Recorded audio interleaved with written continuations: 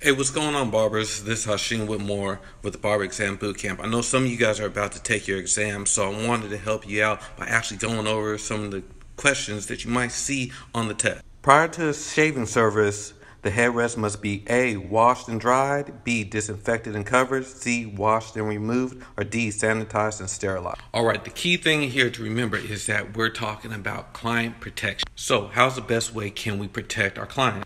Gotta remember that the client's head is actually going to be touching this headrest here. So even though A is a good answer, it's not the best answer on this question. Washing and removing it doesn't protect the client as much as you want.